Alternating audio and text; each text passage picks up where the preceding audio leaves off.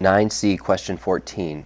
If we have a mixture of gases, 2.14 grams of argon and 2.72 grams of krypton in a 2.5 liter container at 25 degrees C, what is the partial pressure of each gas and the total pressure of the mixture? So Dalton's law of partial pressure says that in a mixture of gases, each gas exerts its own pressure, and that the total pressure in the system is the sum of each individual gas. So we have to, if we have more than one gas, we have to use the ideal gas law individually for each gas. So one way that we can keep track of that is to write P of argon volume equals moles of argon times RT, and pressure of krypton times the volume equals the moles of krypton times RT. So I have to solve both of these equations in order to find the pressure of argon and the pressure of krypton. The volume is the same. I don't need the volume of argon or the volume of krypton. I don't need to specify those because it's the same, because they're both in the same container. So there can only be one volume of a gas if they're in the same container. Both of the gases are free to occupy the volume inside the entire container. So the volume is the same. R is the ideal gas law, so R is always the same, so it's the same between the two equations. And T, there's only one temperature. If you put a thermometer in this mixture of gases and take the temperature, there's only one temperature. You can't take the temperature of argon and the temperature of krypton, and even if you could, they would be the same. So the temperature, the average kinetic energy of both gases is the same. The only thing that's different is how much of each gas I have, how much argon and how much krypton, and therefore the pressure of each gas. So how do we figure out the moles? Well, we have grams. We have the mass of argon and the mass of krypton, and so using the molar mass I can convert these to moles.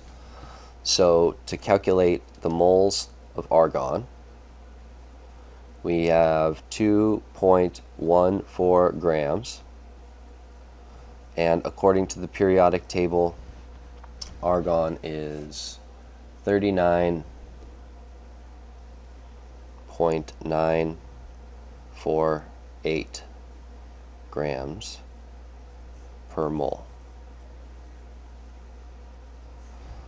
And to find the moles of krypton, we have 2.72 grams. And from the periodic table, the molar mass is 83.798 grams per mole.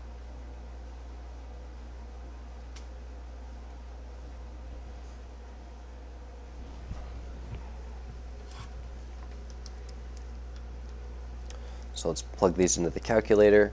39.948 equals 0.0535 moles of argon. Kind of squished these too close together.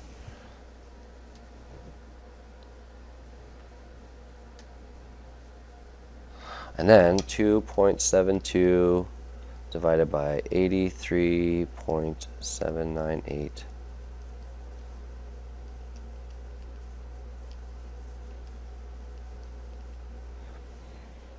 0.0325 moles of krypton. Alright, so we've converted the mass of each gas into the moles of each gas using the molar mass from the periodic table. If these were not atoms, then we just add up the atoms that are in the chemical formula to find the molar mass. We do the same thing.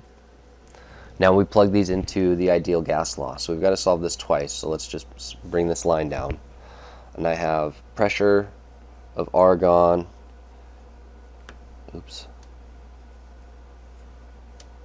times the volume of argon equals nRT. Oops, it's not what I meant to do.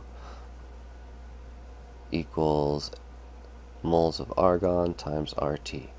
So if I'm trying to solve for pressure, then I'm going to divide both sides by the volume.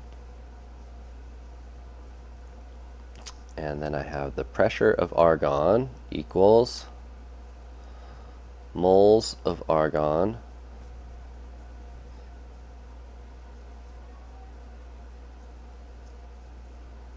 divided by the volume.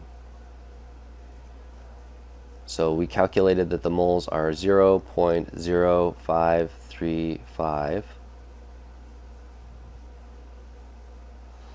R is 0.082 liter atmosphere over mole K. And the temperature is 25. Remember, we have to convert these to Kelvin because I have Kelvin in the ideal gas law, or excuse me, in the ideal gas constant here. And if I need these units to cancel, K and degrees C cannot cancel. So I have to convert degrees C to Kelvin. And to do that, we add 273. So 298 K divided by the volume, 2.5 liters. Moles in the numerator cancels moles in the denominator. Kelvin in the denominator and Kelvin in the numerator. Liters in the numerator and liters in the denominator. So I'm left with atmospheres. So the pressure of argon equals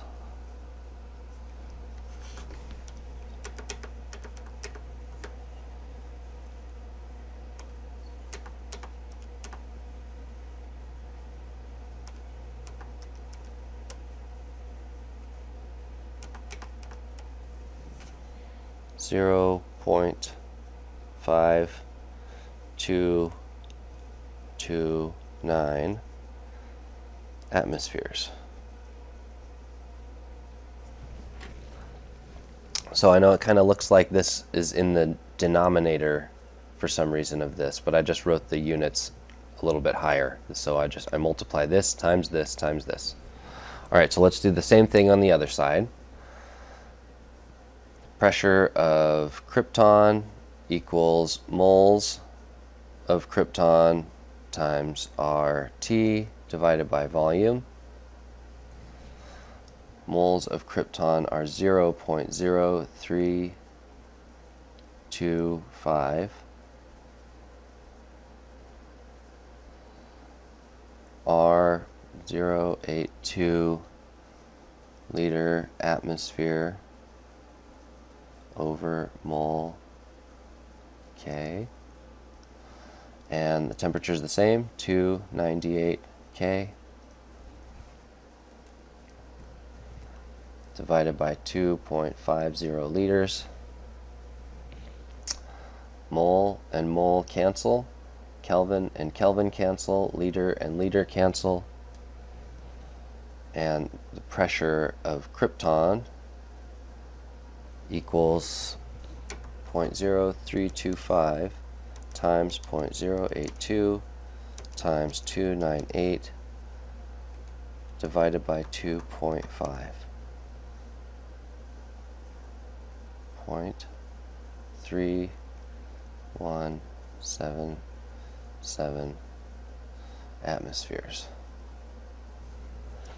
All right, so now I've determined the I've determined the pressure of both gases individually in the mixture, the partial pressure.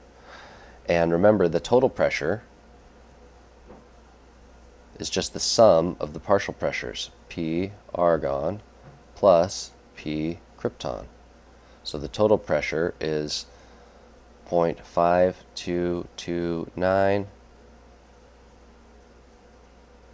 plus 0.3177.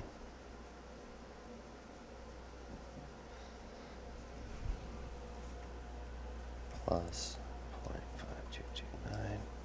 So the total pressure is 0.0325 0.8406 atmospheres.